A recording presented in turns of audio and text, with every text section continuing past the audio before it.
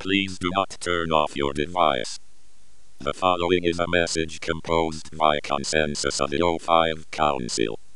For those who are not currently aware of our existence, we represent the organization known as the SCP Foundation. Our previous mission centered around the containment and study of anomalous objects, entities and other assorted phenomena. This mission was the focus of our organization for more than 100 years. The SCP Foundation has failed to contain one or more dangerous anomalies, and the end of the world is imminent. This apocalyptic event has been preceded by the blooming of flowers over more than 90% of suitable landmass worldwide. The anomalous blooming of flowers signifies that the world will end in approximate 24 hours, and cannot be averted. The SCP Foundation apologizes to humanity for failing in its mission to contain anomalies to safeguard humanity.